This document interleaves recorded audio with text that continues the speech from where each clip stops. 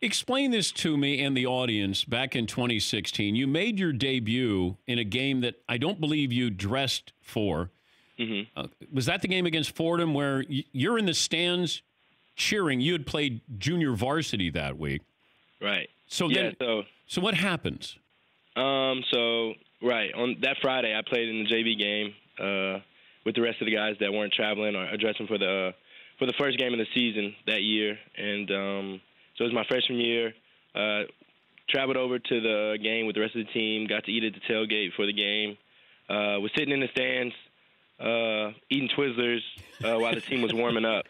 And got to watching the game, saw that Tago unfortunately went down with an injury.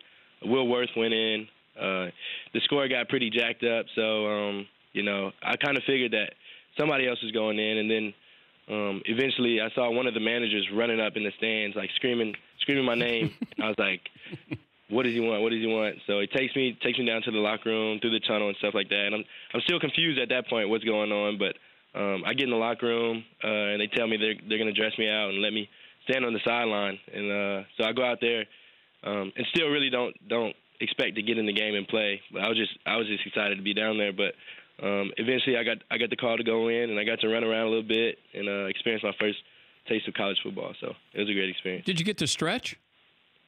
What is that? Yeah, of course. Oh, okay. I get to stretch, yeah. Oh, all right. But you didn't want to play the position of quarterback when you first got to the Naval Academy, did you?